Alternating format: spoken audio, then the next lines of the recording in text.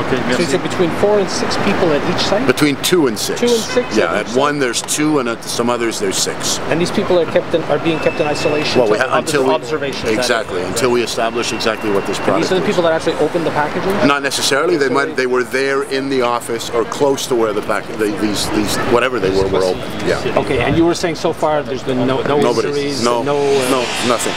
Everybody's calm, cool, collected, and we've transported nobody. And like I say, nobody is presenting with any signs or symptoms that would, respiratory problems or whatever, that would lead us to believe that there's a medical issue here. Very good.